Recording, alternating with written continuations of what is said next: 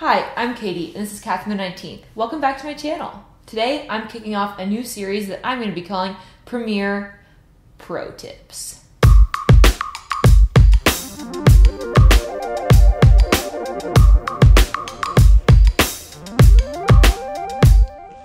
Punny names aside, let's jump into the content of today's video. Today, I want to talk about a topic that I am very passionate about, and that is vertical footage. With the popularity of recording videos on smartphones ever on the rise, viewers are more and more often faced with the terrible insult that is viewing vertical footage in a 16:9 player. I'm sorry, but I cannot stand people uploading vertical footage to YouTube. Okay, that stuff can pass on Facebook, but not on YouTube.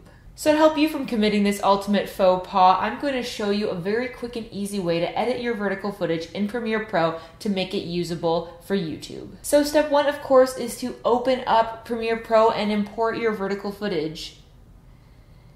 There are a lot of different ways to get your Snapchat or Instagram stories or other videos from your phone onto your laptop, but my method is to upload the files to Google Drive from my phone and then download them onto my computer. Once you've got your footage imported, drag your first clip onto the timeline. Now what you want to do is, if you have audio, select the clip and then click on Unlink.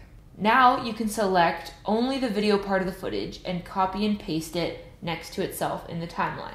Now you want to drag the copied clip on top of the original clip. When you play it back, at this point, it will look like nothing has changed. Now for the important step, what you're going to do is select the clip underneath. Go into the Effect Controls panel. Here you can change the size of the clip. This is under Scale. I usually like to change mine to about 250% bigger. We want to make sure that the background has an abstract, bokeh kind of feel and not to be obviously the same clip. After you've completed this step, all you have to do is go into the Effects panel and find Gaussian Blur or Gaussian Blur. I don't really know how people say it. And now you choose how blurry you want the clip to be. I usually dial mine up to about 50 because I really don't want there to be obvious shapes or words or anything like that in the background to distract from the actual vertical clip.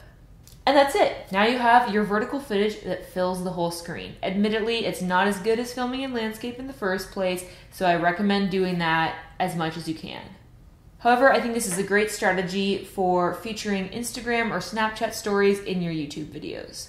I hope you found this first episode of Premiere Pro Tips helpful or interesting. Please give this video a thumbs up if you did. I always appreciate the encouragement. If you have any questions about what I showed you in this video or suggestions for future Premiere Pro Tips videos, please let me know in the comments below because I'd love to help you out with any of your video editing struggles. Also hit the subscribe button below if you haven't already so you don't miss any of my future vlogs or videos about videography, photography, and design. Thanks so much for watching. As always, I hope you're following your dreams and remember to just keep creating.